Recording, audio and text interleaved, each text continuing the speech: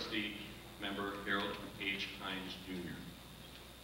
Mr. Hines provided exceptional leadership to North Shore, having served as chairman of the Executive, Development, Insurance, Faculty and Student Governance, and Long-Range Planning Committees.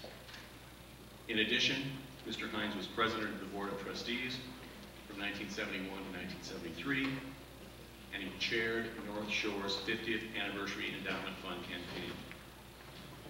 Mr. Hines' connection with North Shore ran even deeper, however, as his 3 children graduated from North Shore as lifers. And his wife, Mary Pick Hines, who is with us this evening, is the distinguished alumna of the school and has served on the alumni board and is a current member of our Board of Trustees. In his memory, North Shore endowed a visiting fellowship which annually brings to campus a distinguished individual who articulates the school's philosophy, live and serve. Special emphasis is placed on the ethical considerations of social issues, giving students the opportunity to define more clearly their responsibility in society. The school community's exposure to the fellows should expand existing perceptions in a constructive way, thus creating a living testimonial to the ideals of Harold Hines, to the ideals Harold Hines exemplified. Past Harold Hines visiting fellows have included the late A. Bartlett Giamatti, president of Yale University, Dr. Jane Goodall of the Jane Goodall Institute, Gary Wu, Chinese dissident, author, and human rights activist, Millard Fuller, founder and president of Habitat for Humanity, and Russell A. Mittermeier, president of Conservation International. I would like to introduce Sabrina Monshine, a member of the North Shore class of 2001, who will have the honor of introducing this year's Harold H. Hines, Jr. Visiting Fellow. Thank you.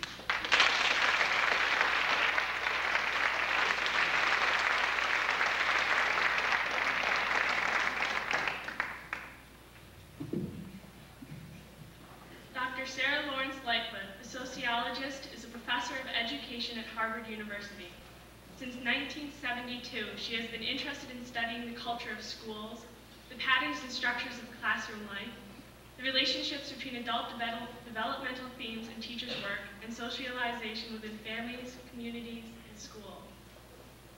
Dr. Lawrence-Lightfoot has written 6 books: Worlds Apart, Relationships Between Families and Schools, Beyond Bias, Perspectives on Classrooms, and The Good High School, Portraits of Character and Culture. Her book, Balm in Gilead, Journey of a Healer, which won the 1988 Christopher Award, given for literary merit and humanitarian achievement, was followed by I've Known Rivers, Lives of Loss and Liberation, and the Art and Science of Portraiture. In her most recent book, Respect and Exploration, Dr. Lawrence-Lightfoot reaches deep into human experience to find the essence of this powerful quality. In her lecture this evening entitled, Will Anyone Know Who I Am? On Witness, Justice, and Respect, she will speak on educational themes drawn from respect. In addition to her teaching, research, and writing, Dr. Lawrence-Lightfoot sits on numerous professional committees and boards of directors, including the National Academy of Education and the John D. and Catherine T. MacArthur Foundation. She has also been the recipient of the prestigious MacArthur Prize Award, Harvard's George Ledley Prize, given for research that makes the most valuable contribution to science and the benefit of mankind, and 17 honorary degrees. She was the recipient of the Emily Hart-Rose Fisher Endowed Chair at Harvard University, which upon her retirement will become the Sarah Lawrence-Lightfoot Endowed Chair, making her the first African-American woman in Harvard's history to have an endowed professorship named in her honor. It is my pleasure to introduce Dr. Sarah Lawrence-Lightfoot.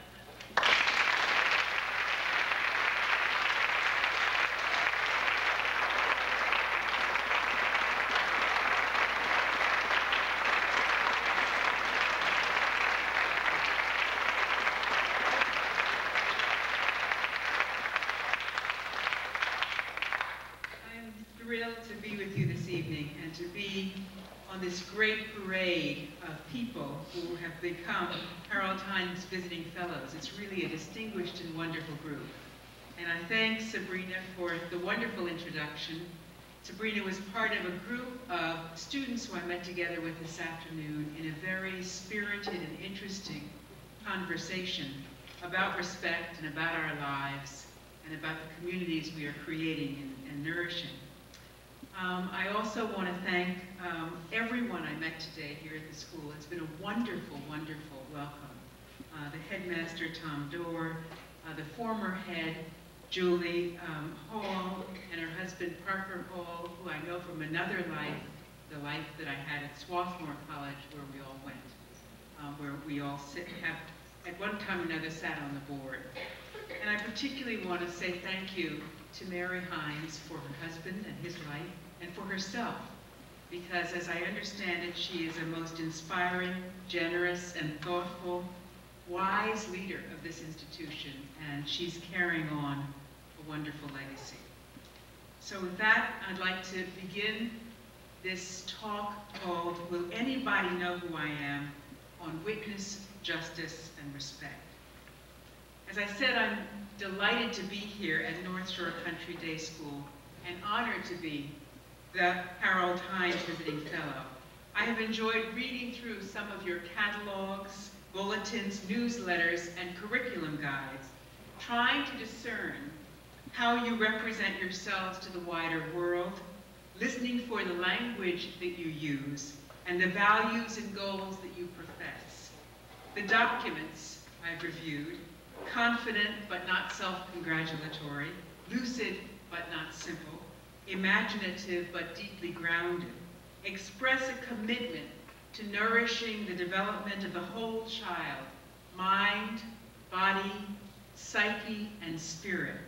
They speak about supporting the coexistence and interdependence of educational quality and equity, about celebrating diversity in all of its myriad forms, visible and invisible, and about building an intentionally inclusive and embracing community.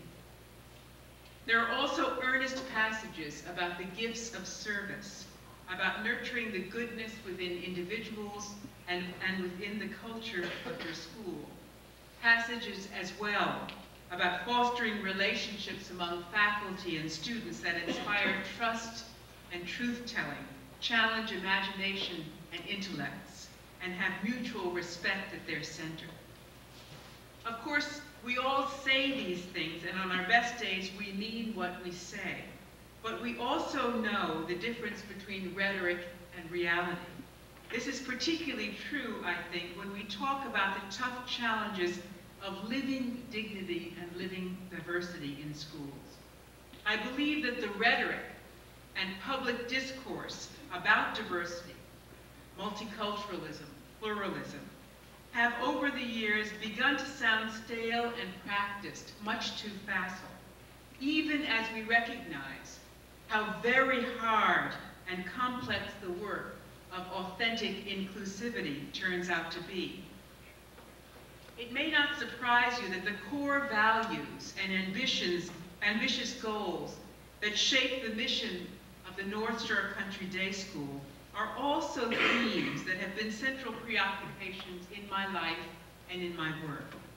I have also worried a lot about how difficult those goals are to accomplish, both institutionally and individually, about the great distance between our expressed values and our daily habits. And I've worried about finding new ways of addressing our chronic laments and our tired rhetoric. The opportunities and casualties of our quest for diversity, then, have been major and minor notes in my siren song, particularly for the last few years, as I've explored in my research and in my writing the contours and dimensions of respect, as I have tried to shape a reconstructed view of this beautiful term. I believe that respect is the single most important ingredient in creating authentic relationships and in building healthy communities. I remember feeling the power and majesty of respect and the deep connections between respect and justice at an unforgettable moment of grace. It was April of 1986 at the burial and requiem for my father, Charles Radford Lawrence II. My brother Chuck was giving the eulogy, his intimate and loving view of a very public man. Chuck's voice cracked as he recalled one of our father Charles's loveliest qualities. And I'm now quoting from my brother's eulogy. Our father Charles had a natural air of authority about him. He commanded respect without ever asking for it. In high school, my rowdiest friends, the guys who stole hubcaps and crashed parties, were perfect gentlemen in my father's presence. They'd stand and say, "Yes, sir, Dr. Lawrence," and answer his many questions about school and home and where their parents and grandparents were from. It was much later that I realized Dad's secret. He gained respect by giving it. He talked and listened to the 4th grade kid in Spring Valley who shined shoes, the same way he talked and listened to a bishop or a college president. He was seriously interested in who you were and what you had to say. And although he had the intellectual and physical tools to outmuscle a smaller person or mind, he never bullied. He gained your allegiance by offering you his strength, not by threatening to overpower you." End quote. In my brother's words that day, I heard the recovery of rich meanings of respect. Through my tears, I heard the lovely symmetry and reciprocity, not the static hierarchy. I heard the tender transfer of authority, not the power plays. I heard the deep curiosity, the need to know, the urge to understand, not the arrogance of knowing enough or knowing it all. And I heard the beauty in the ordinary, daily gestures, not the drama and glory of great public moments. I am sure that my brother's words of gratitude and loving farewell have burned their way into my heart, fueled my interest in respect, and shaped the way I understand and interpret its meanings. As an educator and as a researcher, I have also seen the power of respect in schools and classrooms, seen the ways in which respect is crucial in nourishing and sustaining relationships between teachers and students. In the last 25 years, for example, I have visited literally hundreds of schools across the country, from city schools in poor communities to affluent suburban schools, from remote rural schools to elite preparatory academies. And in all of them, I have asked students to identify their good teachers and to tell me why they think they are good. The students' answers across all of these diverse settings are always the same. Why do we think Mrs. Browning is a good teacher? They ask me incredulously, as if I should know the answer. Because, they say, she respects us. I push further, trying to discover what they mean by respect. Again, there's no reluctance, there's no ambivalence in their response. They feel respected by teachers who make them feel visible and worthy, who are demanding, who hold high standards for them, who insist that they learn.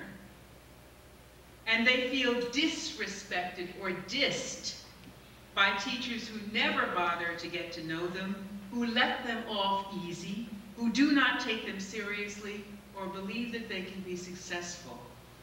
Respect grows in relationships of expectation, challenge, and rigor.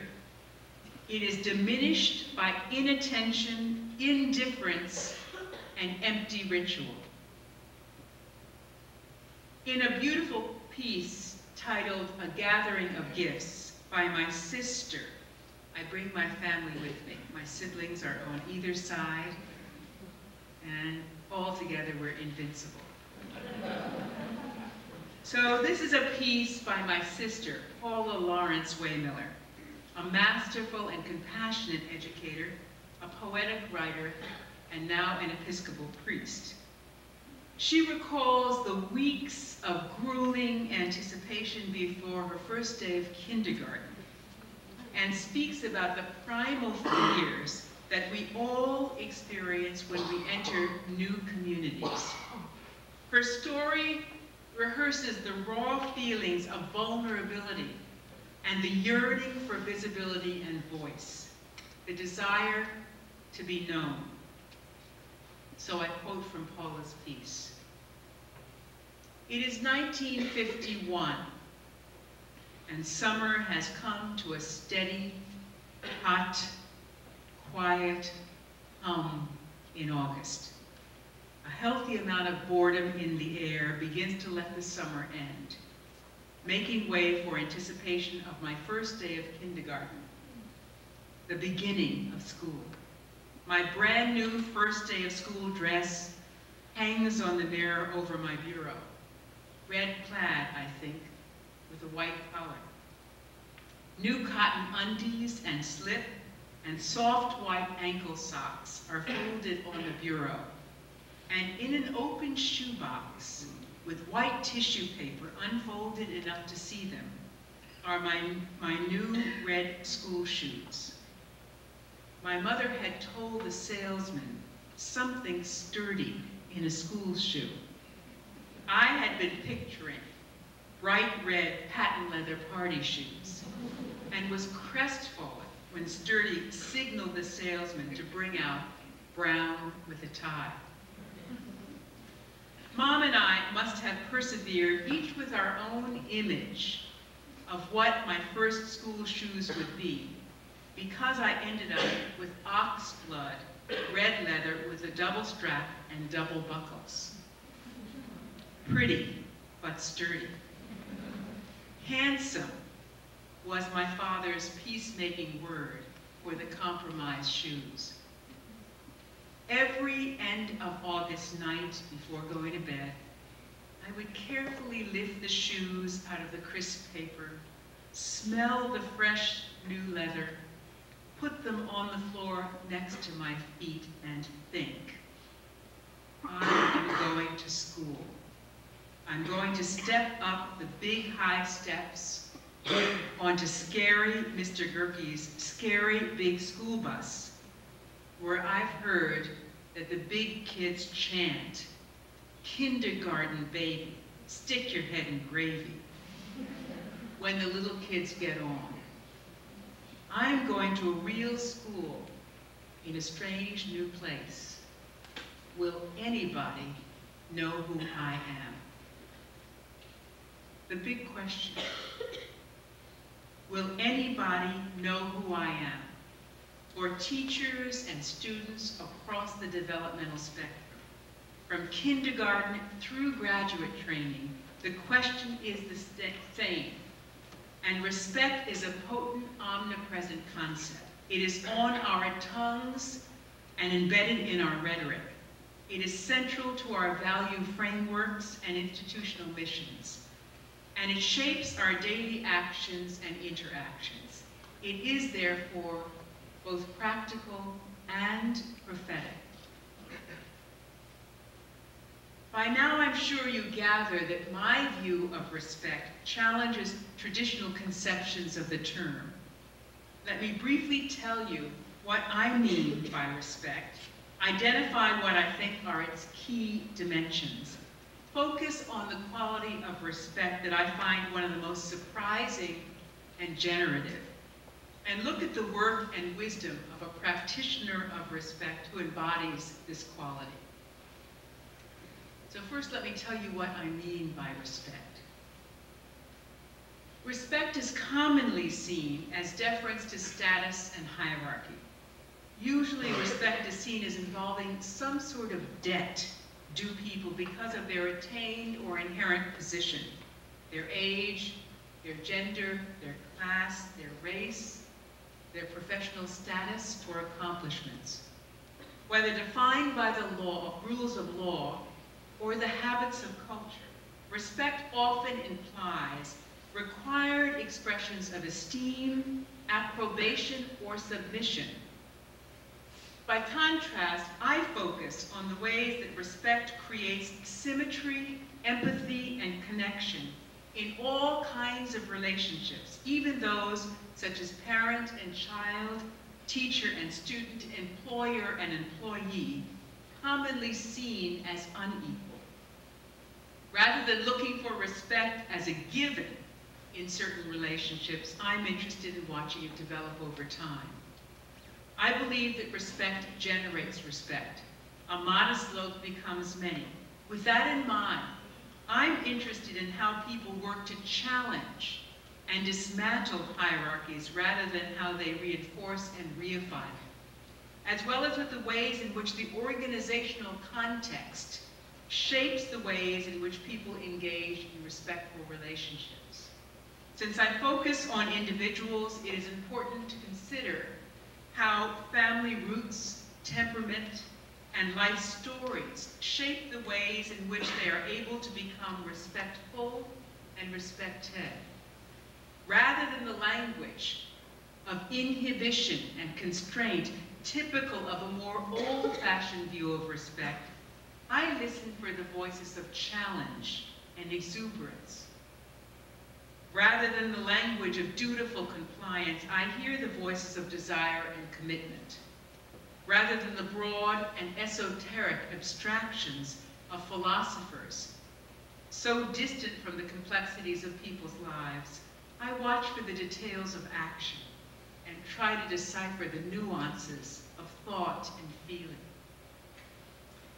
In my book, I identify 6 dimensions of respect, not to be heard as discrete ingredients of a prescribed recipe, but rather as a framework for considering the rich experiential complexity of the term.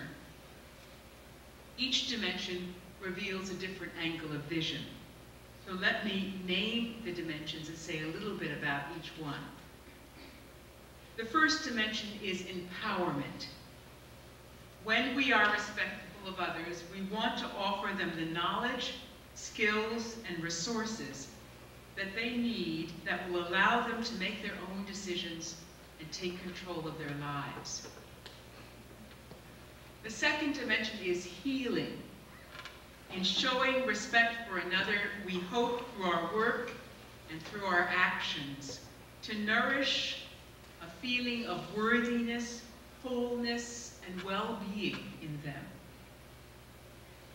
The third dimension is dialogue. In showing respect for another, we encourage authentic communication. We listen carefully, respond supportively. We are willing to move through misunderstandings, distortions, conflict, and anger toward reasoning and reconciliation. The fourth dimension, and the one on which I will focus my remarks this evening, is curiosity. When we are respectful of others, we are genuinely interested in them. We want to know who they are and what they are thinking, feeling, and fearing. We want to know their stories and we want to know their dreams. The fifth dimension of respect is, of course, self-respect. In order to show respect to another, we must feel good about ourselves. Self-respect, however, must not be confused with narcissism or entitlement. It results from a growing self-confidence that does not seek external validation or public affirmation. It is learning to live by our own internal compass, one defined by a daily, private vigilance. And the final dimension of respect that I explore is attention. When we are respectful of another, we offer our full, undiluted attention. We are fully present, we are completely in the room, sometimes engaged in vigorous conversation, sometimes bearing silent witness. I want to talk to you this evening about curiosity and its messenger, a man named Daoud Bey, because I think it is perhaps the quality of respect that surprises and enhances our view more than any other. Curiosity. It seems so innocent, so ordinary, so doable, and it seems to be the least tainted by political hype or tired rhetoric. It also seems so fundamental to relationships of all kinds. Relationships between lovers, between parents and children, between teachers and students, between employers and employees, among colleagues, all kept alive by genuine curiosity, by wanting to know and be known, by the search for knowledge, by discovery, openness, and attention to newness and change, by making oneself vulnerable to hearing things painful or incoherent. And curiosity is fundamental to the quest for justice and the commitment to inclusivity. Individually and institutionally, we must be genuinely interested in the stranger's voice and in the challenges and in the opportunities that his or her perspective will bring. As an artist and as a photographer, Dayoud Bey creates larger than life-size color portraits that allow us to see into the psyche of his subjects. His pieces hang everywhere, in the Met in New York, and all over the place. The Whitney Museum and the Guggenheim, the Chicago Art Institute, other places. When Dayoud talks about his work and his art, he points to the development of a relationship with his subjects at the center of his work. If most of us think of photographers with a camera held up in front of their faces, using their equipment as mask or barrier, hiding out while they expose others, then Dayoud Bey stands in defiant contrast. He believes that photographers must enter into relationships with their subjects that are mutual and symmetric, where both photographer and subject are unmasked, making way for trust and dialogue. Dayoud's photography is more about discovery, more about finding out what is true for each person through listening to his or her stories than it is about presenting a likable portrayal. For him, photography begins always with a deep curiosity. I'm endlessly curious, he says, about the primary motivation that defines his respectful regard of the people with whom he works. In his early 20s, Dayoud began his career hanging out in the streets of central Harlem in New York City. Streets that were both exotic and familiar to this middle-class black boy from Queens. For 5 years, from 1975 to 1980, he worked to develop his unique approach to making pictures about the human experience. His hanging out was methodical. He would select a particular area, usually a 10-block square, say from 125th Street to 135th Street, moving from east to west. And he would land there each day with his 35mm camera hanging around his neck. For several days, he wouldn't take any pictures, just stand around, approach people, and begin a conversation.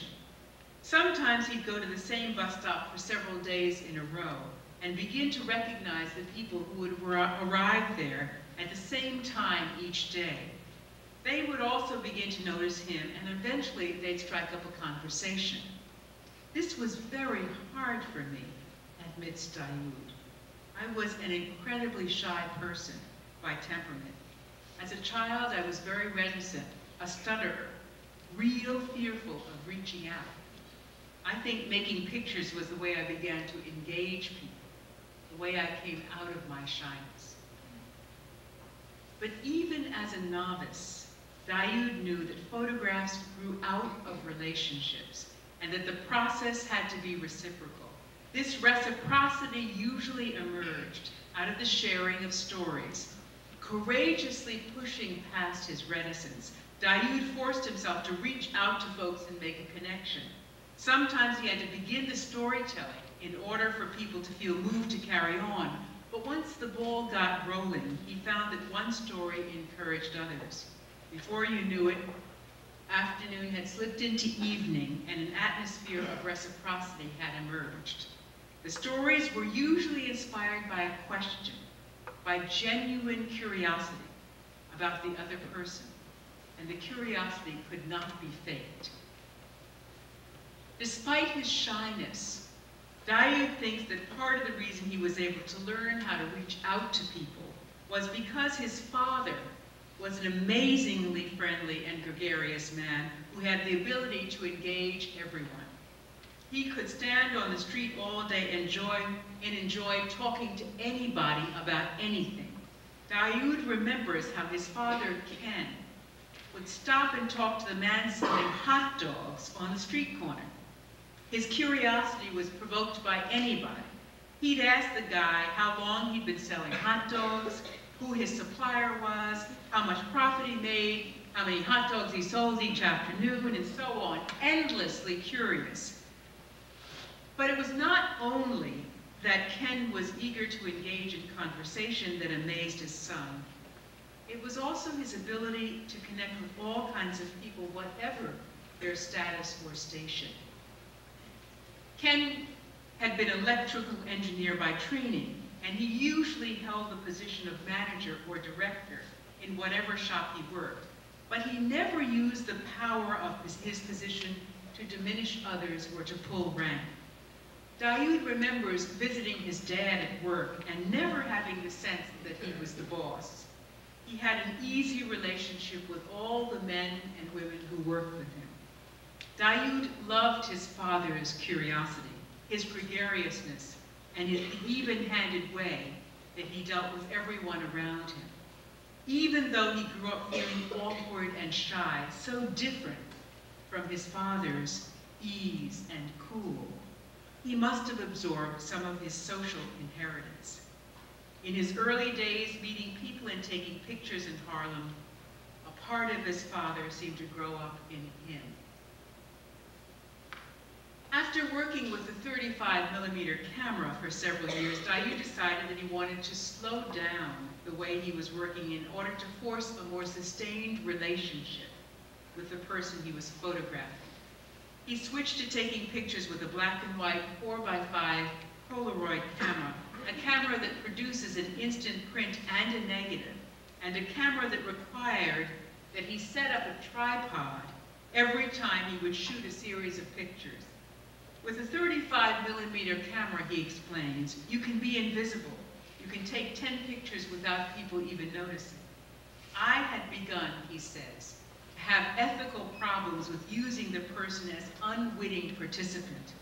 With the 4x5 camera, on the other hand, you have to get a commitment from the subject. You have to ask someone to stand in front of you, be still, and cooperate. I wanted to get that act of consent. The idea of consent was especially important to Dayoud, working in the black community.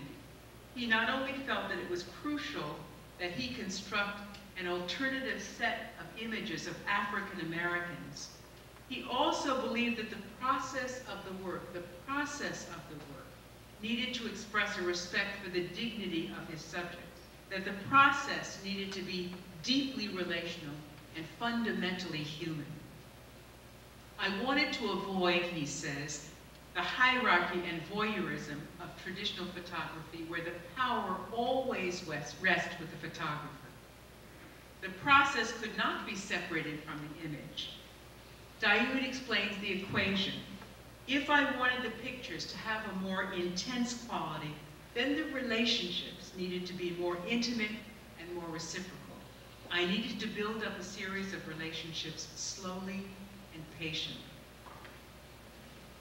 When Dayoud Bey describes the curiosity and commitment that are part of his work and the depth and complexity that he strives for, he takes me on a flashback to his second grade teacher at PS 123, a public school filled with African American teachers and students in Queens, one of the boroughs of New York City.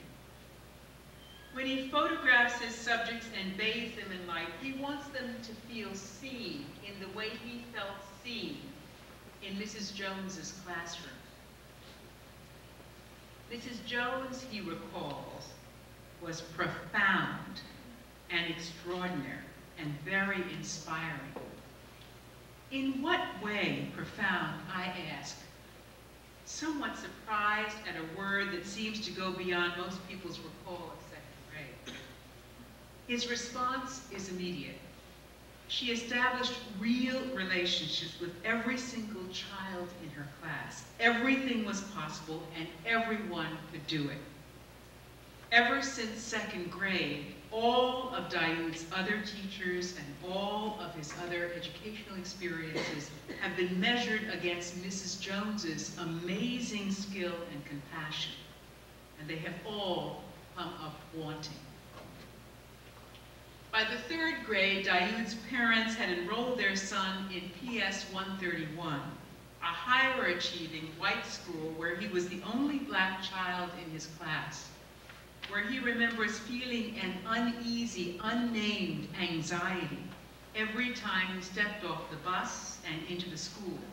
Dayoud recalls an incident in fourth grade when one of the little girls got her lunch stolen, and he looked up to find a teacher singling him out.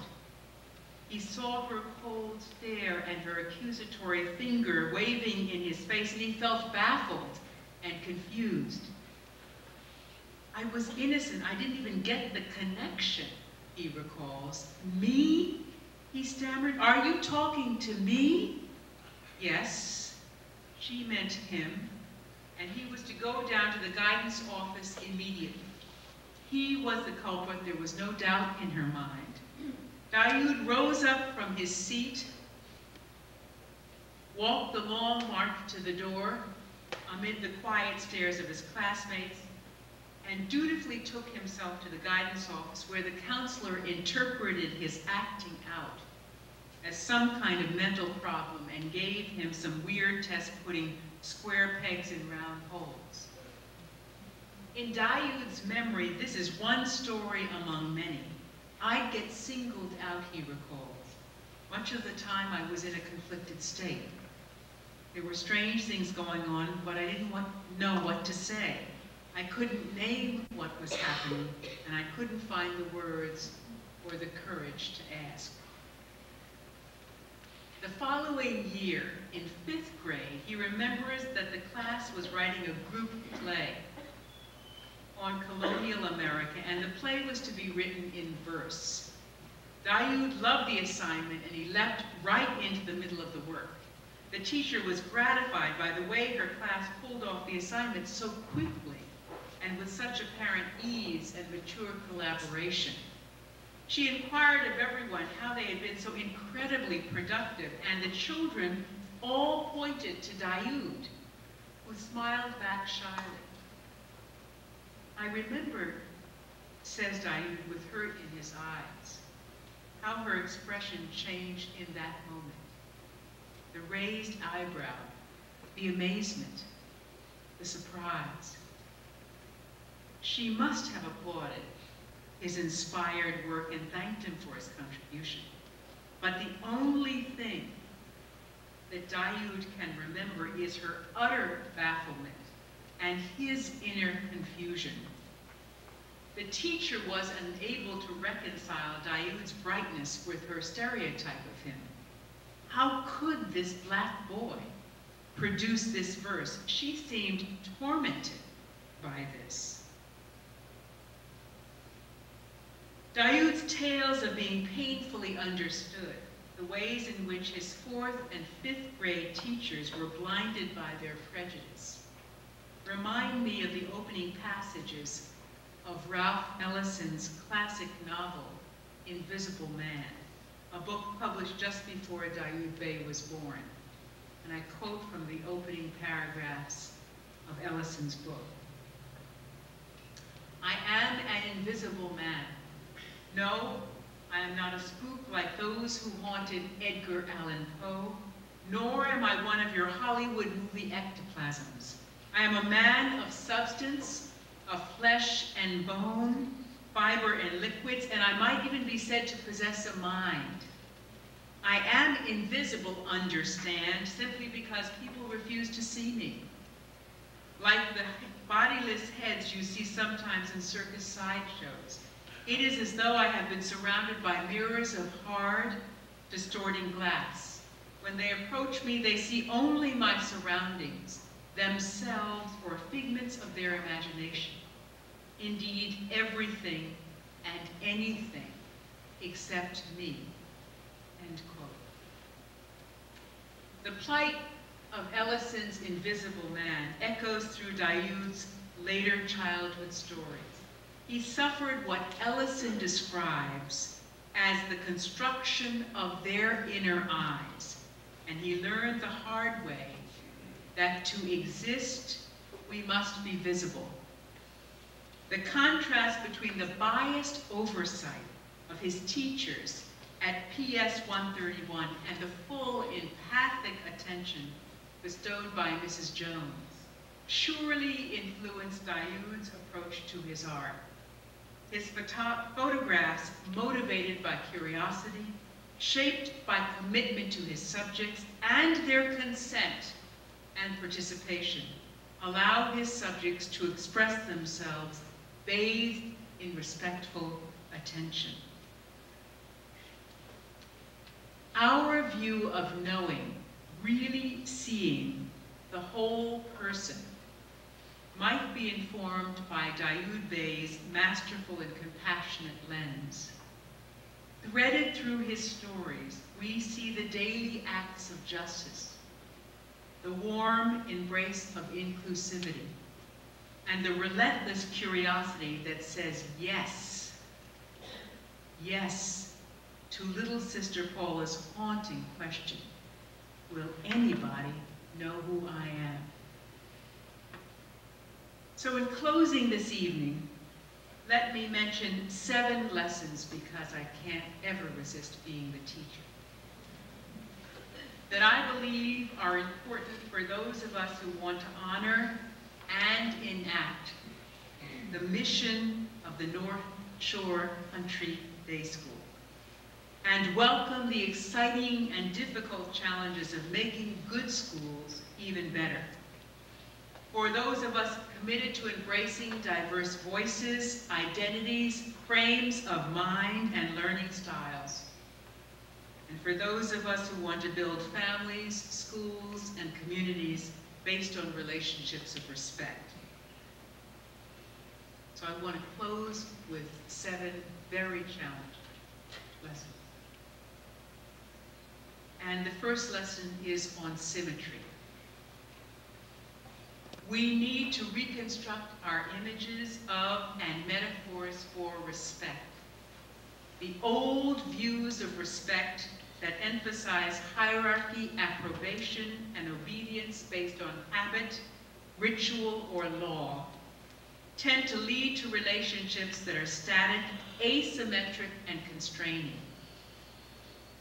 People become stuck in their roles of power or impotence, responsibility or irresponsibility, and are neither challenged nor inspired to try on other personas or develop new ways of being.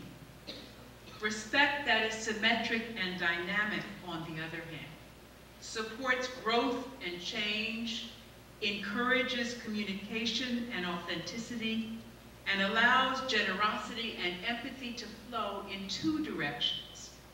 The image is one of a circle, not a triangle or a pyramid. From this new perspective, differences in power, strength, and expertise may remain, but the respect creates a relational and generative equality. My second lesson is on relationship.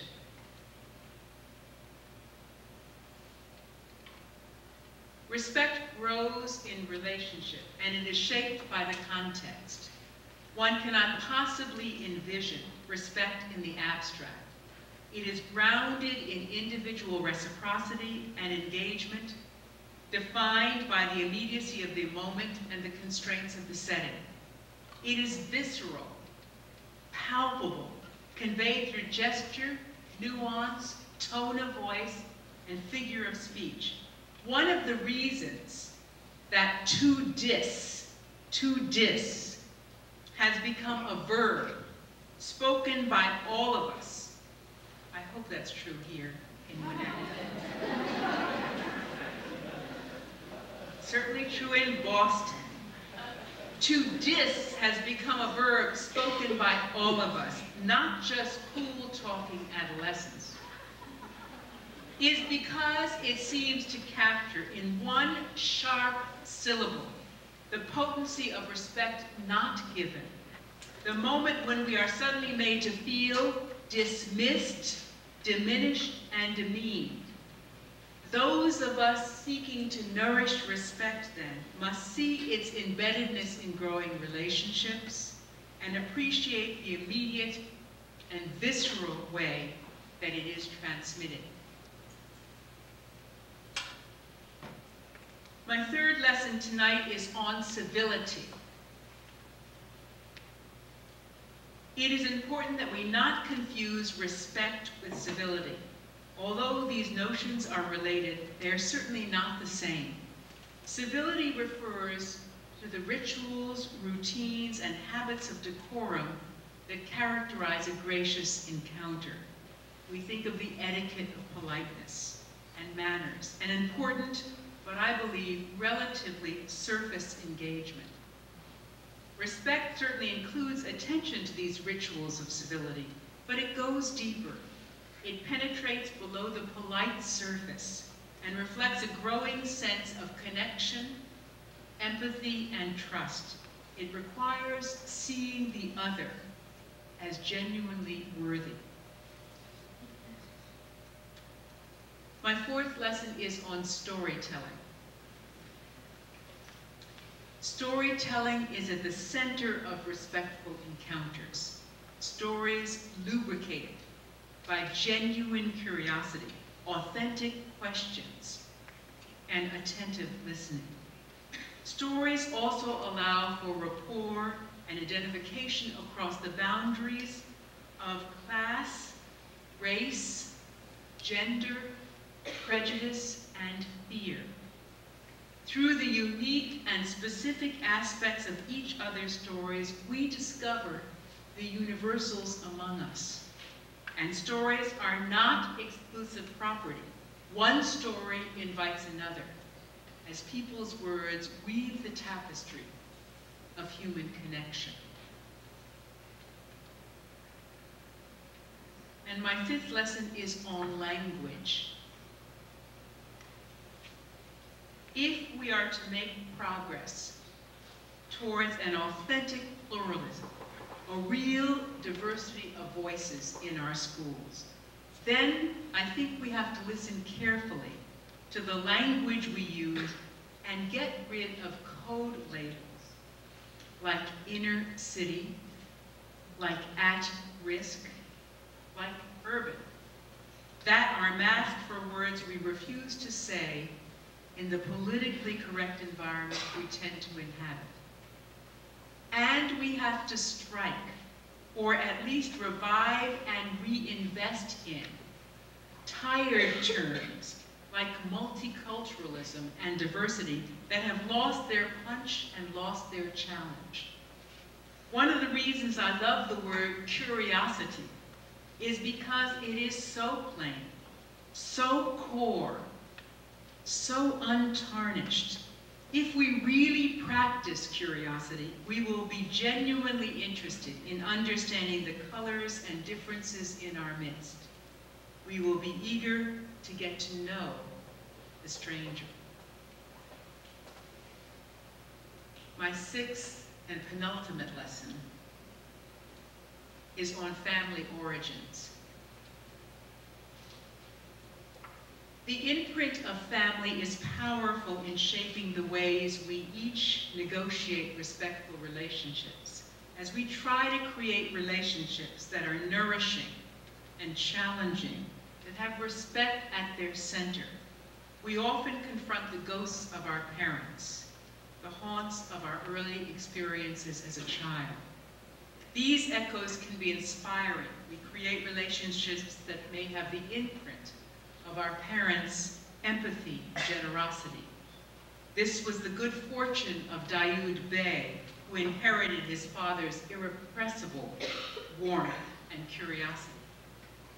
But others of us must work to challenge harsh and troubling generational echoes. We have to try hard not to unleash on others the assaults our parents wittingly or unwittingly inflicted upon us. Our determination to become teachers and healers may in fact be inspired by the deep residues of pain inflicted by abusive parents. As teachers and parents engaged in respectful encounters, we hope to do the opposite. Act out of compassion and empathy, restraint and connection, and in so doing, heal ourselves.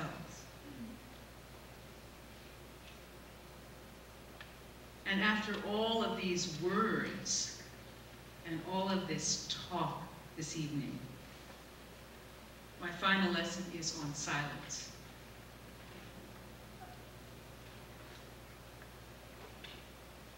Respect is not just carried through talk. It is also conveyed through silence. I do not mean an empty, distracted silence. I mean a fully engaged silence that permits us to think, to feel, to breathe, and to take notice. A silence that gives the other person permission to let us know what he or she needs. In nourishing respectful relationships, then, we must develop receptive antennae, take on the role of witness, and learn to live in the stillness. At the still point, says T.S. Eliot in his poem, Four Quartets, there is the dance. Birth and death join at such moments, inviting our deep curiosity and our full attention. For the dying, and I believe for the living, the immediate moment is the most significant. Now is always. Thank you very much.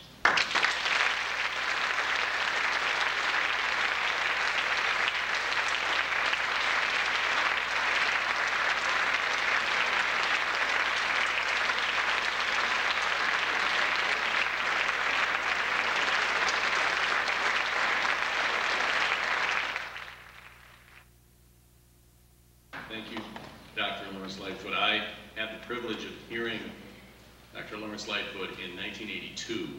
I remember where I was, what was happening. It was a moment in my life that I have not forgotten. I think many of us here this evening will, 19 years from now, remember this evening as well. Thank you very much. Dr. Lawrence-Lightfoot will be here to sign books on stage for those who would like to. Books are available and can be purchased or charged. And we thank you and thank school for the Harold Hines Fellowship Program. Thank you.